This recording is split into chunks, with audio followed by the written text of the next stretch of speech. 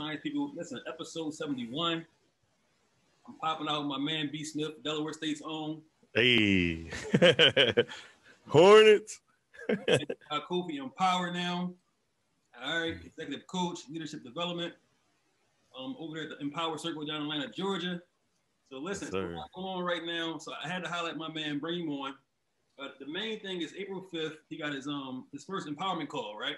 But before we get into all that, my main man, real Eagles fan. Anytime I bring an Eagles fan on here, we gotta chop it up. All right. So first of all, let me just say this. You a real one though. I'm gonna say you're a real one because I remember, it became cool to protest the NFL and all that when Kaepernick went down, right? Right. But I remember when you wasn't feeling Chip Kelly. Right. I remember you wasn't feeling Chip Kelly. And you was like, man, I'm done with the Eagles. Facts. Let the Eagles get rid of Chip Kelly. I'm done with them. Now in my mind, I'm with you, but I'm thinking like, man, listen, Andy Reid was just here 15 years. Chip gonna be here at least 10. I'm not giving up on my Eagles. But you kept it real. But before I get to that, let me take a step back. Before I get to that, I always want to start the podcast off on a positive note.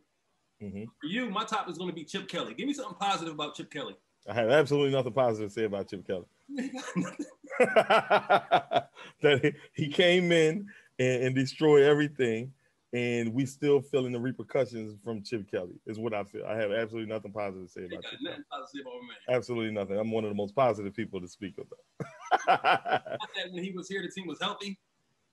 Nah, nothing. Not even that. No. He drafted Lane Johnson, Ertz. No. Right, move on. I ain't going for it. I have nothing positive to say about Chip Kelly. All right, so let's get to it. Because I talked about it a couple episodes ago, and I was actually on the news yesterday with my Eagles sweatshirt inside out. I'm not feeling the team right now. Not on a political level, but just like I'm not feeling how unorganized this organization is. I'm not really part of the Eagles fan right now. To go from Super Bowl champions to back in the basement, I'm not really feeling the team. But people are tired of hearing me talk about it. How do you feel about the state of the franchise at this moment? All right, so I'm going to start at Chip Kelly. Okay. I'm going to start right at Chip Kelly with this one. So this is what I feel. I feel as though the organization has always allowed the head coach, basically, which was Andy Reid, to be a part of decision making. They decided to leave that same authority to Chip Kelly as it relates to decision making. Right. Chip Kelly destroyed the team with that decision, with the power of that decision, right? So he had the opportunity to do that, destroyed everything, and now we're playing leave the coach out of it.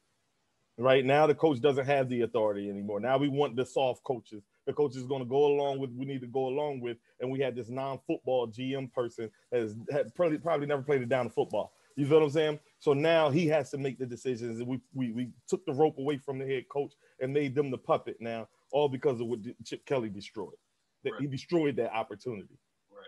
Right. So now it's like if I'm looking at it from a GM and I'm looking at it from a leadership perspective, I'm like, we can no longer allow the coach to have that much authority ever again. Ever. Even if I win the Super Bowl, ever. Doesn't even matter. Can never get that authority ever again after what Chip Kelly did to us. You know what I'm saying? So now it's like, get rid of the head coach. You got rid of the quarterback. You got rid of these individuals that wanted to, they had stuff to say, right? They was at the forefront, whether it was on the media or behind the scenes, they had things to say. So with that being said, we hire another sucker. We hire another coach that's going to be a puppet, and it's his first time being a head coach. So of course he's going to go along with whatever he needs to go along with. So now I think the spotlight is on Howard because there's no more blame. There's no more scapegoats, right? Like the scapegoat was Doug, the scapegoat was Wentz. Now it's like you're at the front center, and I think his job is on the line. At this point, I think if something fails after these next 2 years, how are we getting cut? You think so? Yeah. I kind of believe that this dude got like infinity lives. Like I feel like I don't know what type of relationship him and Lori got, but he got it because I feel like even if so for example, we moved from 6 to 12. I want to get your opinion on that in a second, but I kind of feel like all this resets his time clock because it takes so long to rebuild. I say 3-4 years that he can always say, well, he's got 3-4 more years, especially if he draft a new quarterback. You don't feel that way? No, I feel like if he failed in the next 2 years, see the Eagles organization got a pass due to COVID. I feel like if Eagles fans was in the building, it would be rough, very rough on the ownership of the Philadelphia Eagles. But because we are out of COVID, or we will be pushing out of COVID soon, hopefully, God willing, that once the fans come back in, we're not going to no losing records again. Like the signs is going to get crazy. The language is going to get crazy. The beer thrown at the coach coming out the tunnel going to get crazy. You know what I'm saying? So at this point, I feel like after these decisions made, there's no more fingers to be pointed at. Point one finger, three fingers pointing back at you at this point. I'm with you on that. So how do you feel about them moving back from 6 to what was it? From 6 to 12? Almost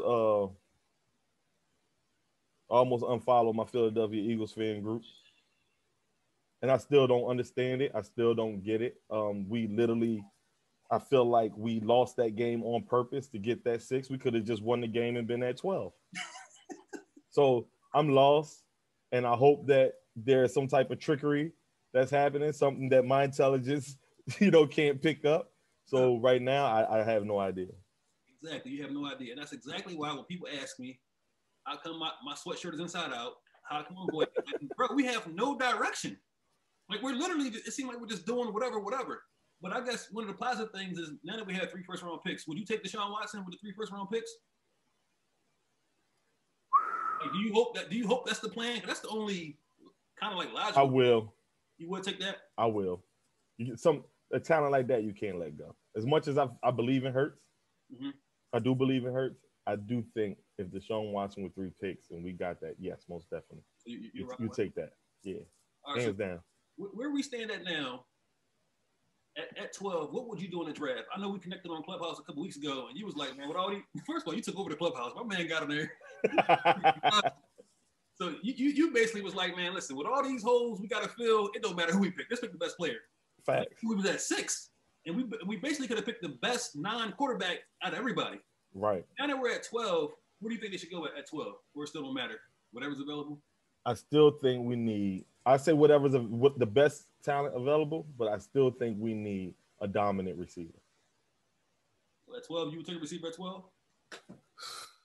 Because now they're saying Devontae might actually be available at 12. Not Chase. Chase will probably be going. He'll probably go to Cincinnati. If Devontae available at 12, I'm taking Devontae. Okay. So you hands down. So we need that weapon first. Yeah, we done picked up 2 safeties now, free agency. Yeah. All right, that's okay. Right, that's cool. So now, all right, let me get my number 1 receiver. All right, I mean, I'm with that. I can definitely respect that, but I'm with you. It seems like we're on the same page about it, where it's like, listen, this team is out of pocket, man.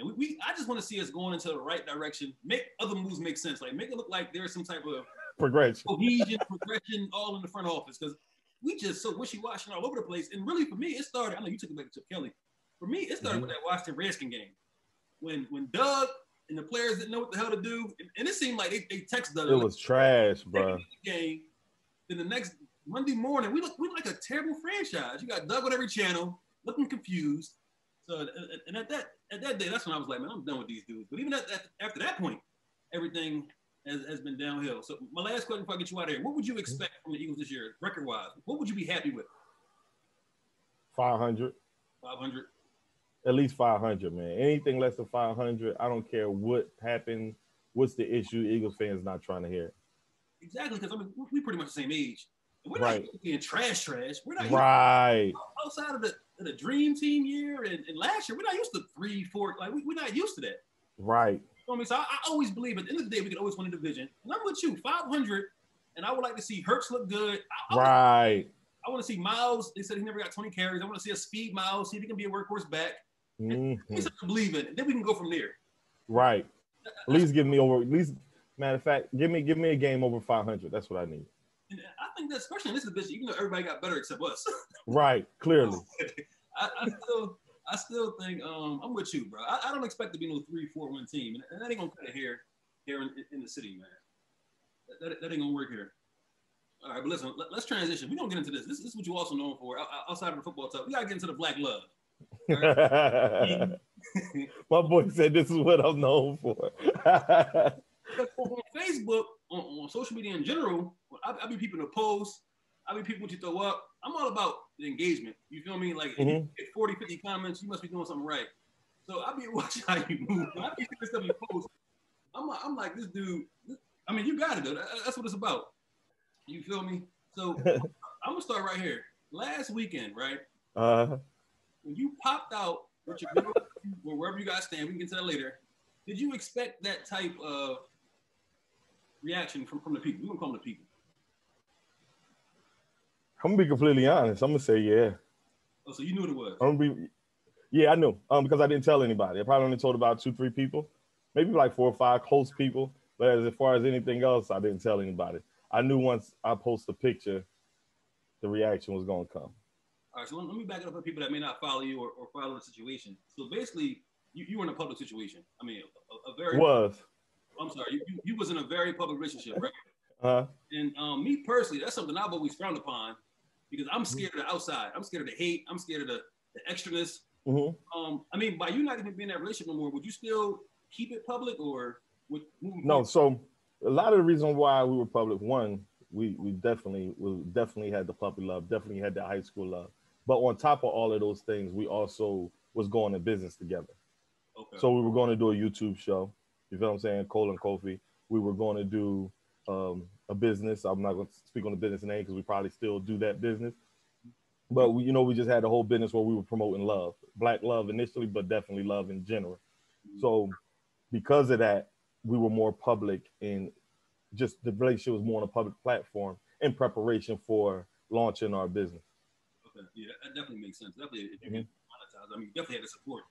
Indeed. And shit, even if y'all ain't together, y'all might act like y'all together.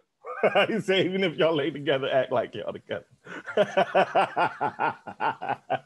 Man, listen, they definitely was rocking with you. Word. So my question to you, I mean, you can actually help me out with this because I was in learning that didn't work out.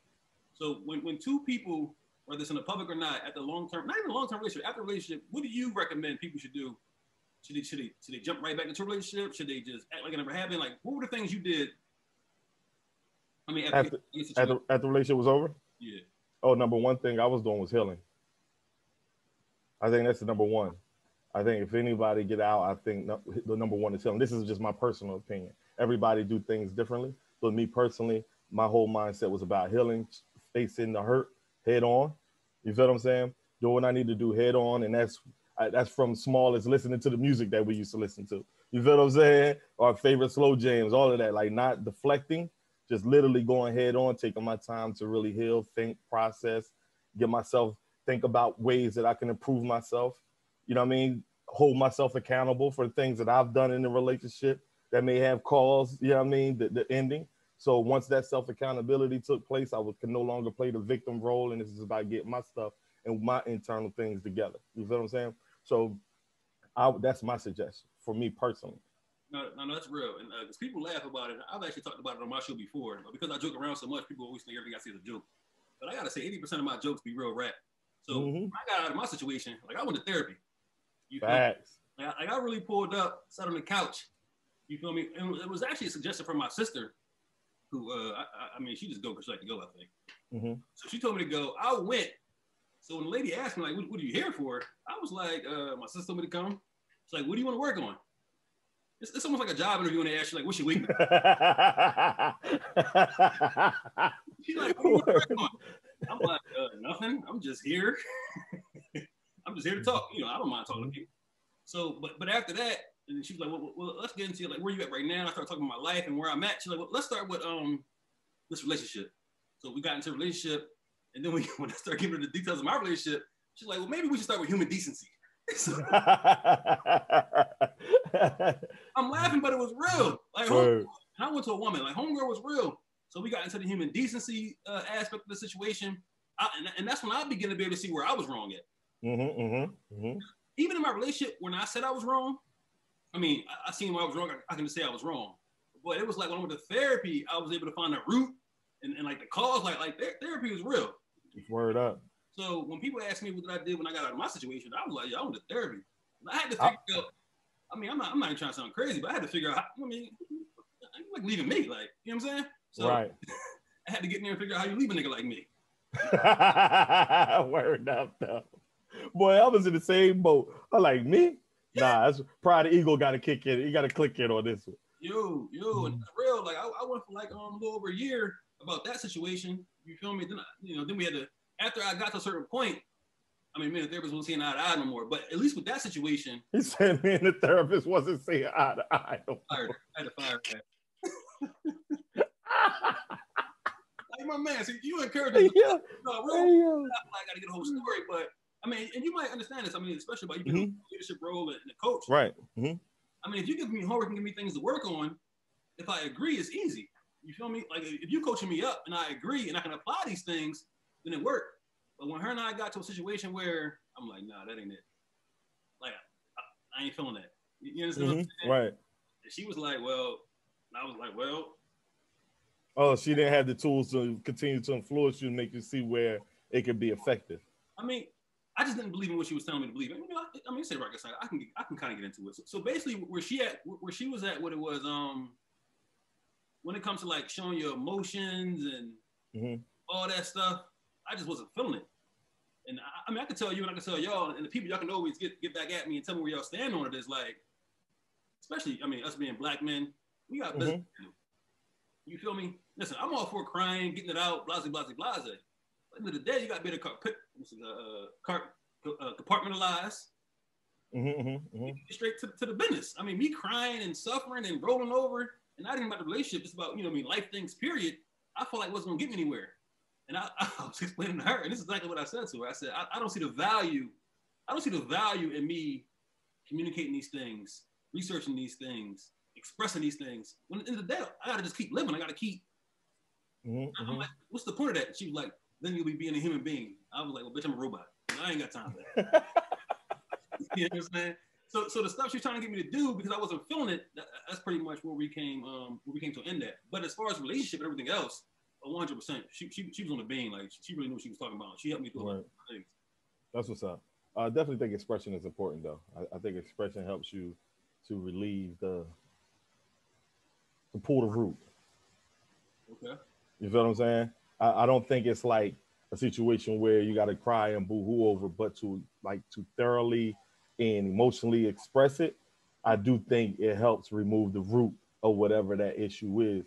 Because when we're not, we stuffing it and we're shoving it back into our conscious or subconscious again, and it's still weighing on how we make our decisions or not based on it because we haven't truly sat in that moment and expressed it. So I do think she had a point here and there. So I don't know. Maybe you can revisit that, John. I'm a higher man. I don't know. I mean, her telling me I wasn't really feeling it. But I feel you. I definitely. I mean, even you saying that, I mean, it makes more sense. You know what I'm saying? But at the time, I'm like, listen, baby girl, I ain't got time for that. I got to keep, doing, what I got to do. All right. So moving forward, I know you said you're not in a relationship no more. Do you still got the list? No, I am. So I did want to tell you that. I'm sorry. No, I am. So the thing is, because I thought you was going there like you're not in your relationship no more. I wasn't. So we broke it up for a couple months, like about 5 months actually. And me doing my healing process and not even just all healing, but me dealing with the things that I needed to deal with as well and be accountable for. On the flip side of that, she was doing the same. So like when we reconnected, we was like almost reconnecting the two new people. You feel what I'm saying? So we was able to take the dope things from the past and the things that wasn't so good with our connection, we fixed without even telling each other to fix it. You feel what I'm saying? So when we had our conversation, that's what brought us back together due to the fact that when she spoke about her changes through her healing, I spoke about my changes through mine. It was almost like what I wanted back, what we both wanted out of the dating world, we found in ourselves again. Right. So that reconnection was dope. So we reconnected, and that was my first time dropping a picture on Facebook. So y'all been back a little minute though? Yeah, well, not really a little minute, probably about a week and a half, 2 weeks prior. Well, listen, let me ask you this. I ain't trying to get you no trouble. I don't know who over there with you. All right. So how was the dating out there in Atlanta, brother? The dating in Atlanta? Yeah.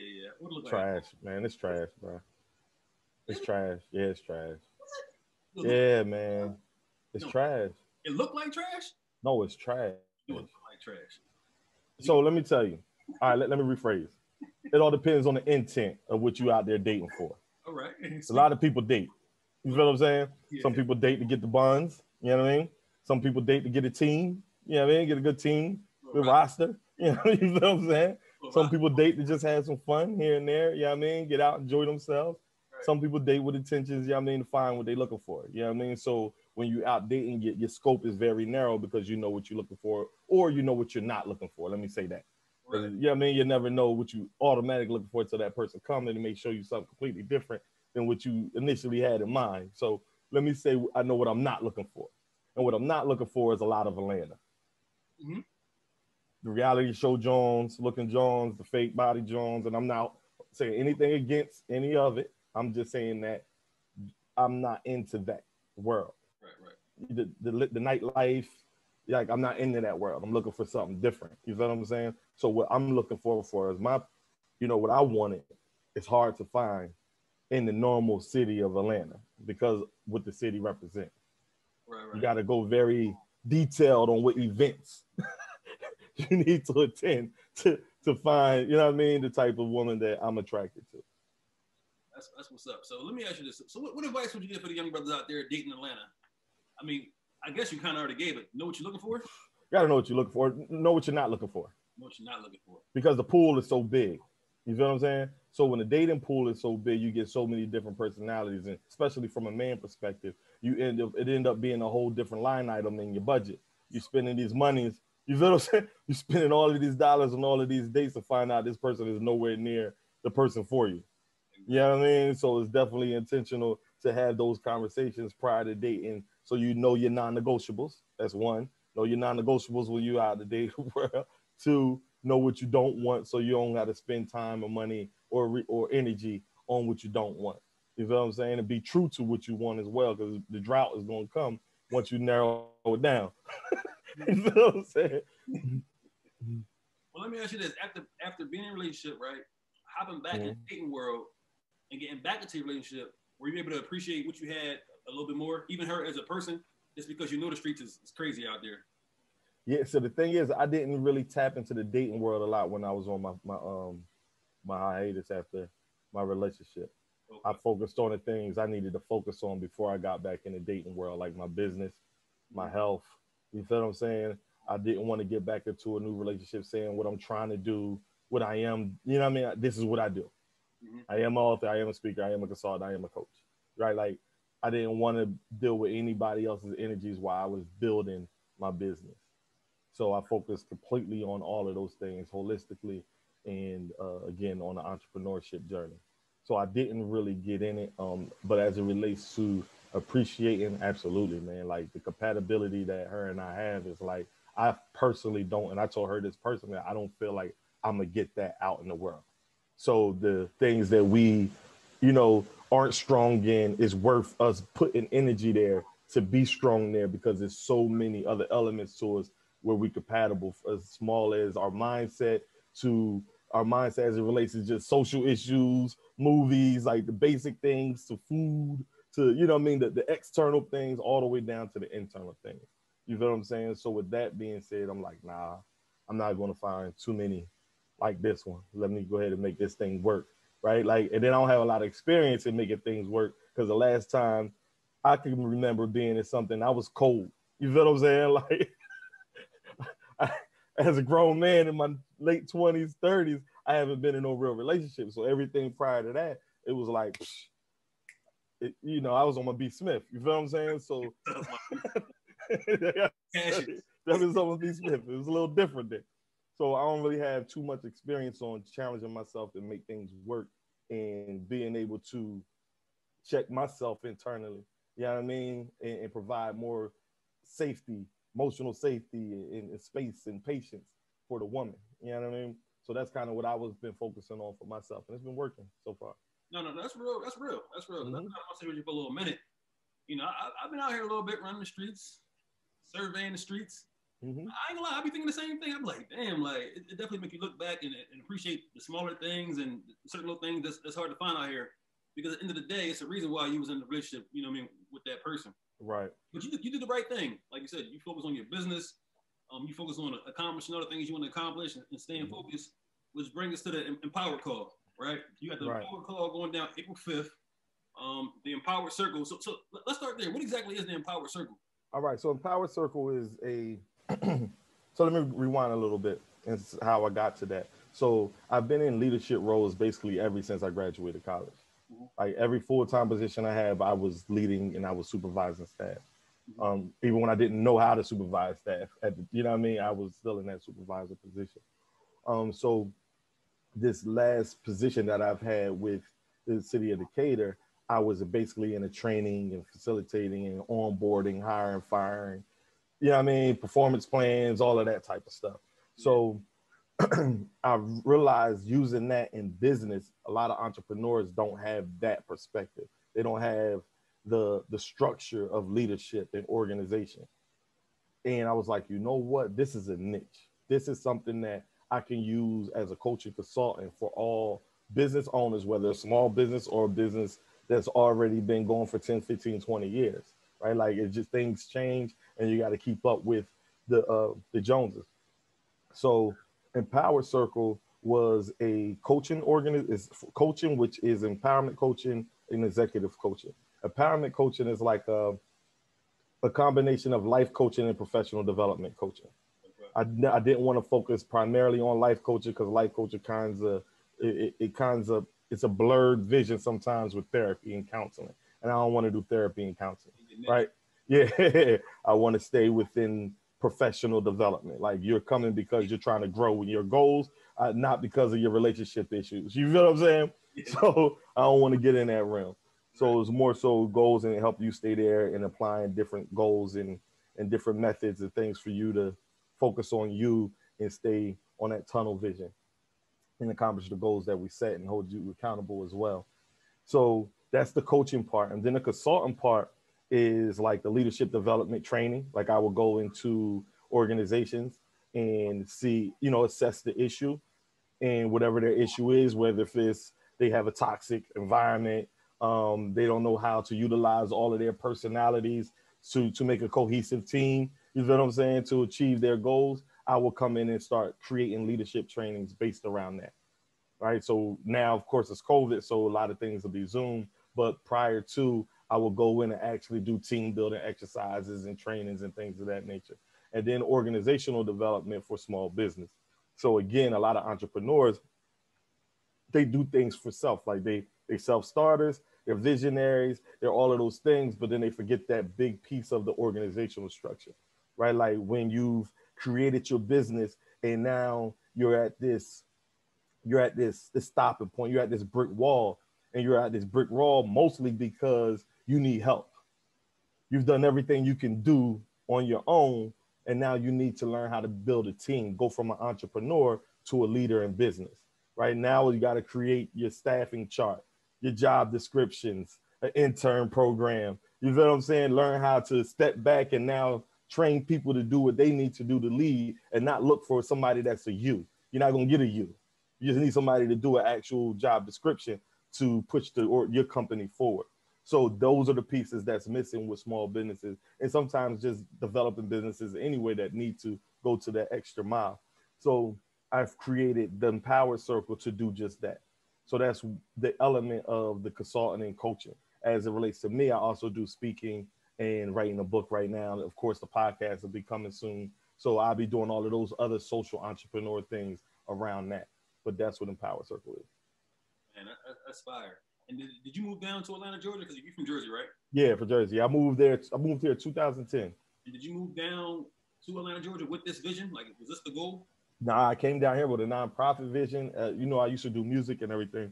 So I had an organization called I Love Arts, and it was a music production program for teens, music, dance, where it's almost like a reality show themed curriculum where they create their own record labels, they're doing their shows, they're hosting their own parties and events and performing and doing all of those things and teaching them the business aspect of it as well. But right when I moved down here, Atlanta cut the arts funding. So that's when I kind of went into the Boys and Girls Club, the nonprofit sector, and I've been doing like nonprofit work, and I did Royalties, my own nonprofit organization, and that kind of took me right into a midlife crisis. You know what I'm saying? Like, yeah. Having to deal having to serve from an empty cup and all that stuff. Like, yeah, that's what I was talking about. Yeah, man, you pouring from an empty cup, and I'm like, all right, man, something got to change, right? So I went in that midlife crisis. Man, I went on the lake for I booked a lake house, went in the middle of the lake for a little bit, had to process. Remember that? I posted that? That's that time. I was in the midlife crisis right there. Yeah. So I had to figure it out. Like, all right, I got it. This is what I'm going to do, right? But I slowed it down that year. I took a full-time job just to, had to get my money back, get my life back. You know what I'm saying? Get back on track. But I went to mentorcoaching.com and started taking coaching certificates. So through that year, as I was full-time, I was getting my certificates in coaching. And then, all right, it's on. Now it's time, let's go. It's time to go. With the empowerment circle, are you still able to give back to the youth? Do you still reach out? Most definitely. So in 2 years, I'm waiting now. I want this business to succeed first before I do the youth program, but I am going to do an entrepreneur leadership program for teens. That's what's up, man. So what is the ultimate goal, I would say, for the Empower Circle? Like, is it to, like I said, to keep helping other businesses succeed? Like, what would you see as success for your company? A success for my company is definitely to continue to help individuals and companies grow and succeed in whatever mission and vision and goals that they have. Right? Like I see myself traveling all around the country, all around the world, going into businesses. You know what I mean? Almost like the chef dude. You know what I mean? That chef reality show, he going to all of these different bars and restaurants and turn shit around. What was that show when he go in there? I forgot what it's called, but kind of like that for organizations. You know what I mean? I'll go in, assess, do those things, do my speaking, do my trainings, turn the company around, on to the next one. Yeah, that's what's up. Dude, we're going to a restaurant in 48 hours. Right. Yeah. Yeah. Walls and curse some people out. Right. So let's talk about this April 5th. What's going on April 5th? What is that? So April 5th is the empowerment call. This is where I basically let people know what I do. I don't think people understand truly what I do. And in the empowerment call, it's definitely exactly what it is, to empower people. But I go deeper. Like right now, the first call is called You Versus You, but it's not about the typical you versus you thing. Like with Empower Circle on the motivational side, the empowerment side, my message is not the normal message of have faith, take a risk. You feel what I'm saying? Believe in yourself. Like it's a lot deeper than that when you're fighting these inevitable challenges of life and how to persevere and push through that.